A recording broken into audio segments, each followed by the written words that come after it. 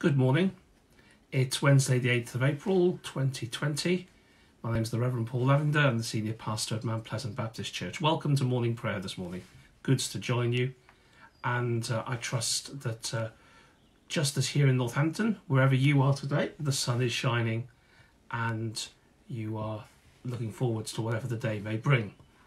We're journeying through Holy Week at the moment, and obviously it's very different at the moment. But I want to encourage you, if you're able, to make part of the rhythm of your week, joining us at 12 noon when we shall be sharing again in a midday devotional, and at 9 p.m. tonight for prayer.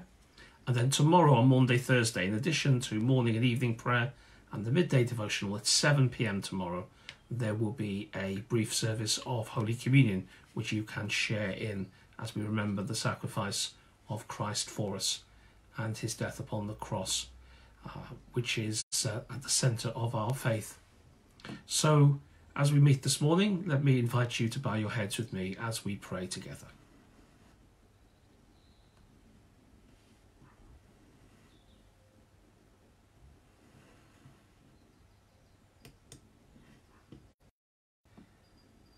Psalm 77.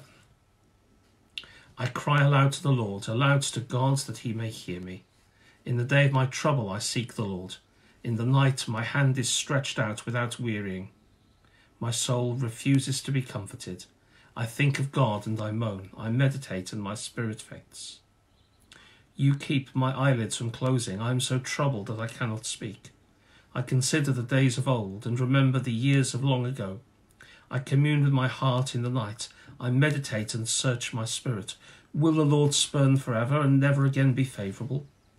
Has his steadfast love ceased forever? Are his promises at an end for all time? Has God forgotten to be gracious? Has he in anger shut up his compassion? And I say, it is my grief that the right hand of the Most High has changed. I will call to mind the deeds of the Lord. I will remember your wonders of old. I will meditate on all your work and muse on your mighty deeds. Your way, O God, is holy. What God is so great as our God? You are the God who works wonders. You have displayed your might among the peoples. With your strong arm you redeemed your people, the descendants of Jacob and Joseph. When the waters saw you, O God, when the waters saw you, they were afraid. The very deep trembled.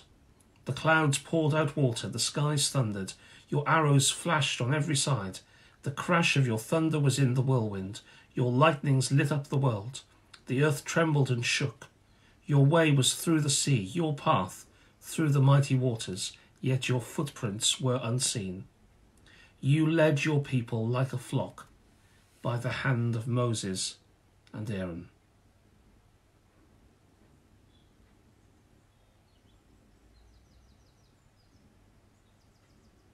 A psalm that reminds us in the midst of our trouble to recall what God has done. A psalm that reminds us that even though now we may be feeling that we are at our wits' end and we feel that there's no one around us, the same God who has saved us in the past will save us now and always. So I invite you to pray with me. Let us pray.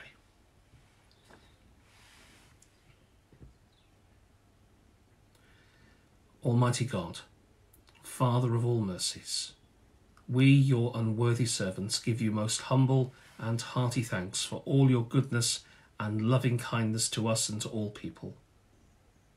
We bless you for our creation, preservation, and all the blessings of this life, but above all for your immeasurable love in the redemption of the world by our Lord Jesus Christ, for the means of grace and for the hope of glory. Give us, we pray, such a sense of all your mercies that, with truly thankful hearts, we may show forth your praise, not only with our lips but in our lives, by giving up ourselves to your service, and by walking before you in holiness and righteousness all our days. Through Jesus Christ our Lord, to whom with you and the Holy Spirit be all honour and glory, for ever and ever. Amen. God of mercy, God of love, in humbleness of heart we confess our sins. we forget to love and serve you, and we wander from your ways. We are careless of your world and put its life in danger. We talk of our concern for others but fail to match our words with action. May Almighty God forgive us, pardon and deliver us from all our sins. Give us time to amend our lives, and the grace and the comfort of the Holy Spirit. Amen. Our reading this morning is from Hebrews chapter 12, beginning to read at the 14th verse. Pursue peace with everyone, and the holiness without which no one will see the Lord. See to it that no one fails to obtain the grace of God, that no root of bitterness springs up and causes trouble, and through it may become defiled. See to it that no one becomes like Esau, an immoral and godless person who sold his birthright for a single meal. You know that later, when he wanted to inherit the blessing, he was rejected, for he found no chance to repent, even though he sought the blessing with tears. You have not come to something that can be touched, a blazing fire and darkness and gloom and a tempest, and the sound of a trumpet and the voice whose words make the hearers beg that not another word could be spoken to them. For they could not endure the order that was given, if even an animal touches the mountain, it shall be stoned to death. Indeed, so terrifying was the sight that Moses said, I tremble with fear. But you have come to Mount Zion, and to the city of the living God, the heavenly Jerusalem, and to innumerable angels in festal gathering, and to the assembly of the firstborn who are enrolled in heaven, and to God the judge of all, and to the spirits of the righteous made perfect, and to Jesus, the mediator of a new covenant, and to the sprinkled blood that speaks a better word than the blood of Abel.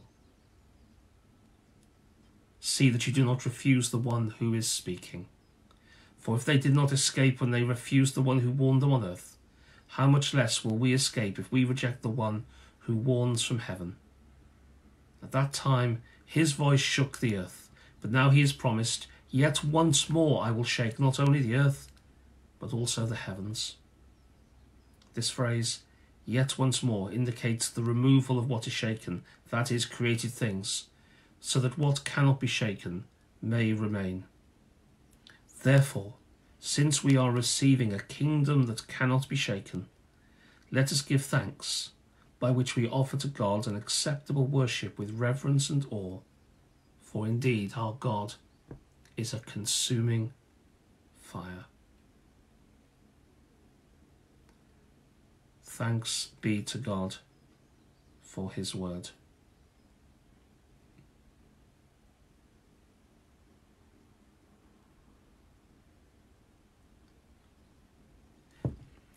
Some of you will know, and so this is very much a word in context, that today is Judith and my wedding anniversary. And thank you to those of you who've greeted us already today. There's one thing that, if you know us, marks us out as being very different, and that is our approach to shopping. You may be surprised to know that I don't mind shopping too much, but I have a very direct and a very simple approach.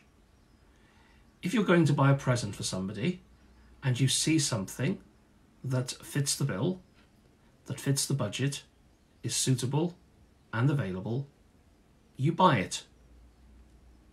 I won't tell you what Mrs. Lavender's approach is, but let's just say it involves multiple choices. Here's my point without being too flippant, or indeed stirring up marital disquiets today. If we are given an opportunity, take it. In our words of confession, in our prayers of confession, in our reading this morning, we're told not to miss out, not to fail to take the opportunity that God gives us. In our prayer of confession, we ask for time to amend our lives. Here in our reading this morning, we read of Esau, who missed the opportunity to repent. We're encouraged to see to it that no one fails to obtain the grace of God. In Psalm 95, we're encouraged, today, if you hear his voice, do not harden your hearts. Make the most of every opportunity. We're told elsewhere in Scripture as well. Take the opportunity. Don't miss out. So just as if you see a present and you want to buy it and you don't want to miss that opportunity, then don't. But today, if you know that there's something that you must do, don't miss out. Take the opportunity. If today you need to say sorry to somebody, say sorry. Today, if you need to pray about something, bring it to God. The old hymn puts it, oh, what peace we often forfeit, oh, what needless pain we bear, all because we do not carry everything to God in prayer. Don't miss out. The opportunity may not pass you by again. So today, as we've already prayed that God will give us time to amend our lives, may he also grant us the grace of time to obey his will. Let us pray. O God our Father, you are the Lord of all that is good in life. Your strong and loving hands hold us, and you call us to be fellow workers with you in the issues of life and death. This morning we bring to you those who are in distress of body or mind, and we pray that you would show us how to cooperate with you to bring health to people in great need.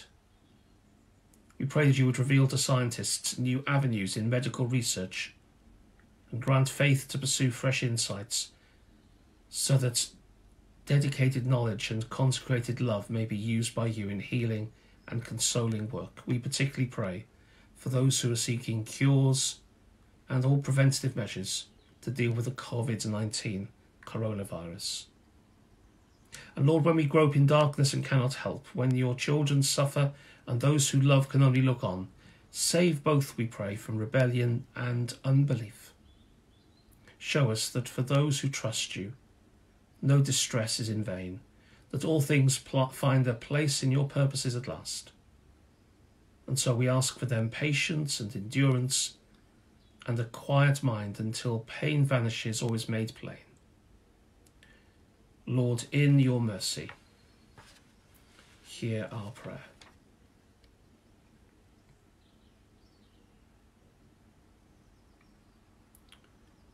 Prayer of St. Francis. Lord, make us instruments of your peace. Where there is hatred, let us bring love. Where there is injury, pardon. Where there is doubt, faith. Where there is despair, hope. Where there is sadness, joy. Where there is darkness, light. O Divine Master, let us seek not so much to be comforted as to comfort, to be understood as to understand, to be loved as to love.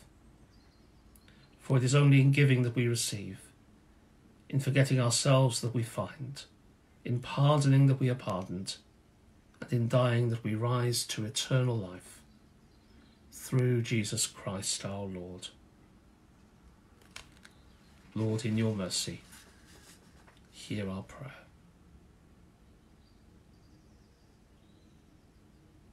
We share together in saying the Lord's Prayer in the language or form which is common to us. Our Father in heaven, hallowed be your name.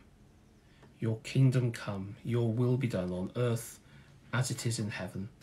Give us today our daily bread, and forgive us our sins, as we forgive those who sin against us. And lead us not into temptation, but deliver us from evil. For the kingdom, the power, and the glory are yours, now and forever. Amen. So may the Lord guide you and restore his comfort to you. The Lord bring praise to your lips. The Lord send peace wherever you go. The Lord in his mercy heal you.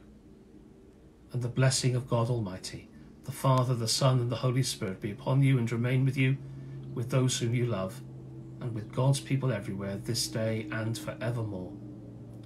Amen. Thank you for joining me for prayer this morning. Look forward to praying with you this evening at 9 o'clock and sharing with you at lunchtime today at 12 noon with our midday devotion. And a reminder that tomorrow at 7 p.m, fitted into the normal routine, there'll be a service of Holy Communion. And on Good Friday afternoon at 3, there will be a special time here when we will meet, as it were, at the foot of the cross and share together in Bible readings and prayers together. May God bless you today. Please keep well, please keep safe, and look forward to being with you again. Goodbye.